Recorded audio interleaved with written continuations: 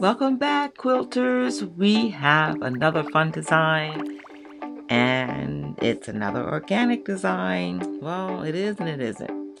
It's a combination. But again, it doesn't require any marking.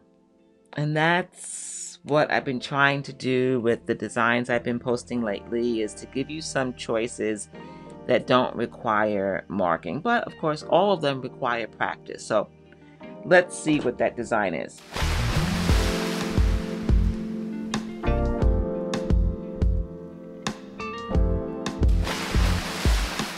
What do you think?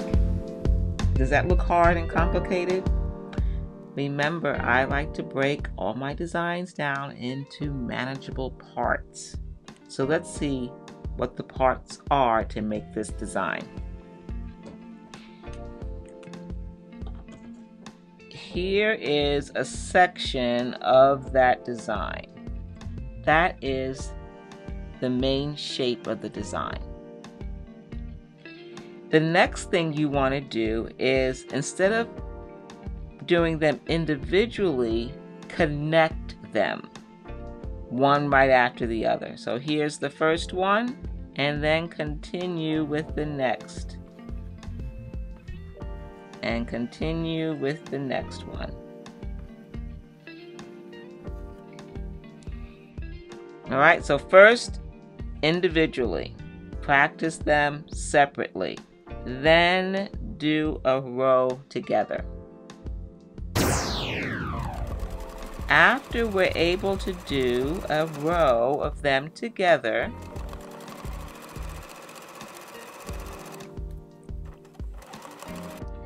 we want to continue and do them the opposite side, but upside down or mirror image. See that? So perhaps you might have to practice them upside down before you connect them.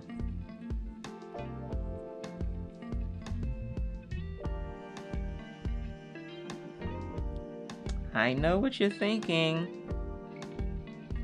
It looks too hard. But it isn't if we break it down into manageable pieces. So this is number one. Do them individually.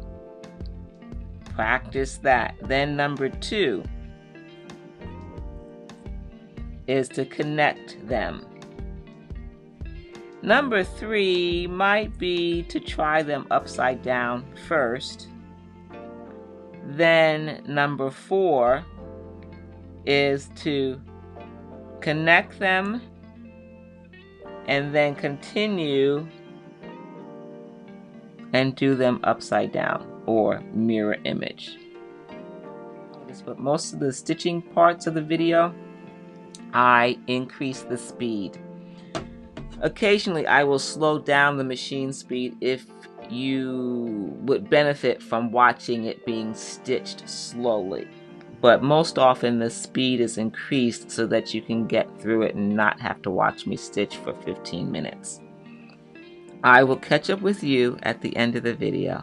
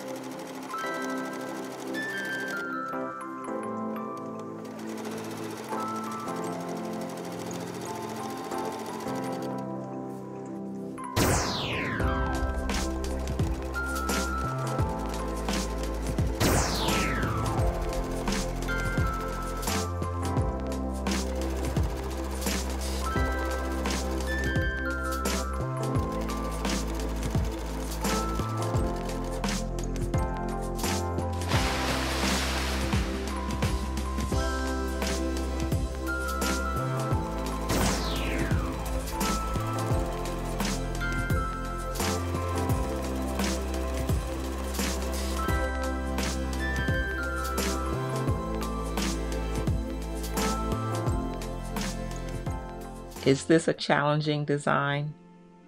Do you think you're going to give it a try? I hope you give this design a try. I like it.